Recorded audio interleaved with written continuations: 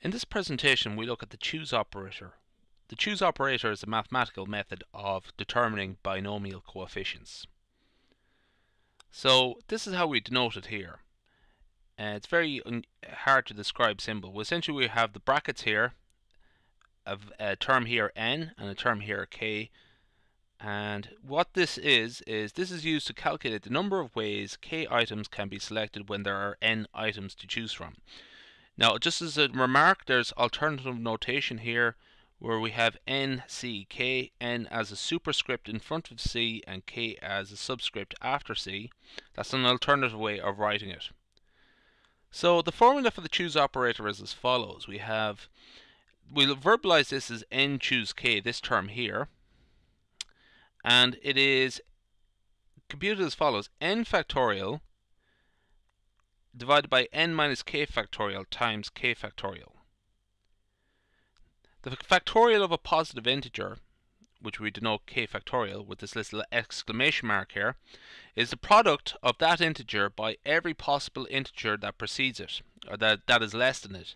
For example, 3 factorial is 3 by 2 by 1. 5 factorial is 5 by 4 by 3 by 2 by 1. That's 120. 5 factorial can also be written as 5 times 4 times 3 factorial. Just looking back here, 3 factorial, that's the same as 3 factorial there. So we can actually write a factorial in terms of another factorial. Lastly, I'm just going to make one more point. 0 factorial is equal to 1. A lot of people would intuitively think that should equal to 0, but no, it's actually equal to 1. And that's important to remember when you do these type of calculations. So I'll move on. So question, how many ways are there of picking 2 people from a group of 5? Well, we have 5 people to choose from, so that's n, and we have to pick 2 people from that, so that's our k value. And we would write it as follows: 5 choose 2. Okay. So the formula is again presented there again, and what I'm going to do is put in the values here. So as I said there before, n is equal to 5, so we have n factorial on top. 2 is our k value, so that's 2 factorial there. And n minus k necessarily is 5 minus 2, and we're going to get the factorial of that. Now, 5 minus 2 is actually 3 factorial. So we have 5 factorial divided by 3 factorial times 2 factorial. What we're going to do is sort of simplify this using a sort of remark I made earlier. 5 factorial is equal to 5 times 4 times 3 factorial. So what we could do here is 3 factorial and 3 factorial, they cancel each other out.